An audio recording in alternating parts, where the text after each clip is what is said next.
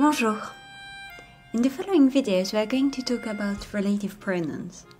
In this video we will learn what a relative pronoun is and focus on the relative pronouns que and qui. So what is a relative pronoun? A relative pronoun is a type of pronoun that is a type of word that replaces a noun or a noun phrase. It is used mainly for avoiding repetition. For instance, my sister is called Charlotte, she is 35. She is a personal pronoun. Relative pronouns are used in dependent clauses called relative clauses. The particularity is that not only they replace noun or noun phrase from the main clause, but they also link together the main clause and the relative clause to form one sentence. An example will make things clearer. The man who lives next door is American. Imagine that you have two sentences. The man is American and the man lives next door. With the relative pronoun who, I have connected them and turned them into one sentence, and I have avoided repetition. There are many different relative pronouns in French. The choice of a relative pronoun depends on its grammatical function in the relative clause, for instance, subject, direct object, and so on.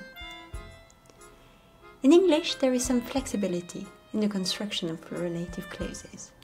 For instance, you can say, the student I am talking to studies law.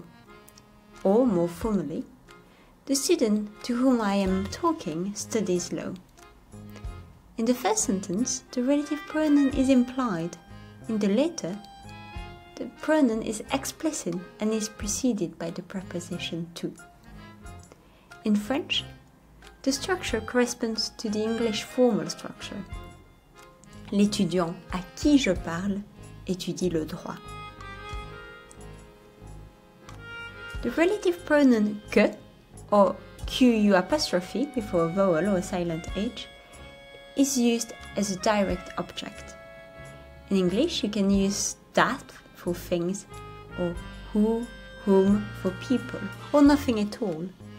In French, you always use que for both people and things, and the pronoun is compulsory. For instance, le chanteur que j'adore est espagnol, the singer whom I love is Spanish, or the singer I love is Spanish. So que is the direct object of adore. La photo que je regarde est belle. The picture that I am looking at is beautiful, or the picture I am looking at is beautiful. Que is the direct object of regarde. In formal text, the word order of the relative clause can be que plus the verb plus the subject. We have an inversion. For instance, la découverte qu'a faite ce savant est remarquable.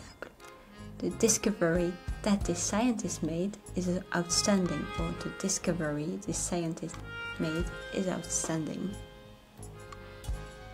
Any past participle agrees with the direct object. Therefore, you need to check the antecedent of que. The antecedent is an earlier word, phrase, or clause, to which another word, especially a following relative pronoun, refers back. So, in our previous example, la découverte qu'a faite ce savant est remarquable.